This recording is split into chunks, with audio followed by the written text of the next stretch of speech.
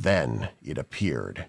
Hideous in form, it rushed out from the smelly fog and stood several steps away from her.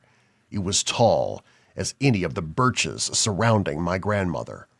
The form had green eyes, squished into a mustard-colored face. The creature didn't have a nose, not that my grandmother could see anyway, but it did have a mouth of bright red, pouty lips. Behind the squishy, plumpy cherry lips were rows upon rows of teeth. Big teeth. Teeth that were as white as new snow and as pointed as the tip of a knife. She saw them even though she sat several meters away. "This is my first time to this side of the world," it said, pushing the words through the teeth. Grandma knew by the male voice that the "it" was a he. She was surprised by the softness of his voice, the voice of a preacher. It didn't fit with the terrible viciousness of his body and the odor that pushed itself against her senses. "Why am I here?" "I'm tired of being cold and hungry. I'm tired of being poor and lonely. I'm tired of living in this desperate situation. I want to be rich. I want to have silks the color of the sky instead of mossy, dull green woolens.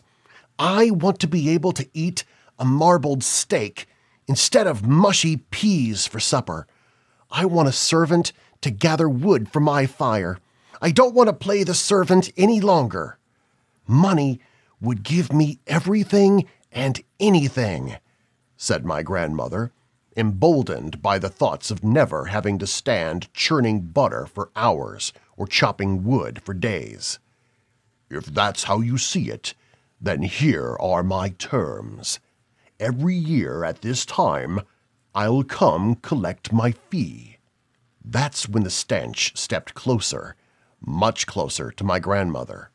That's when she saw him closer, much closer.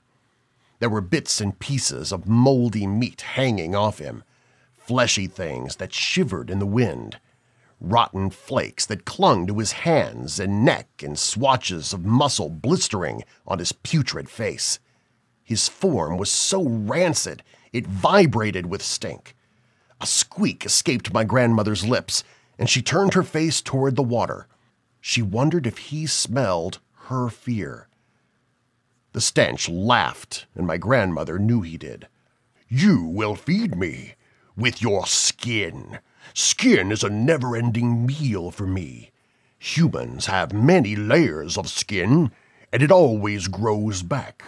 From you, I need a strip. Enough to keep me satiated, but not enough to kill you. When your first child turns 14, he or she will make your payment until they have a child to take their place.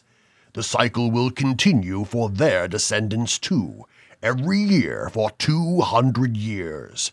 Your children and their children will pay for your comforts now."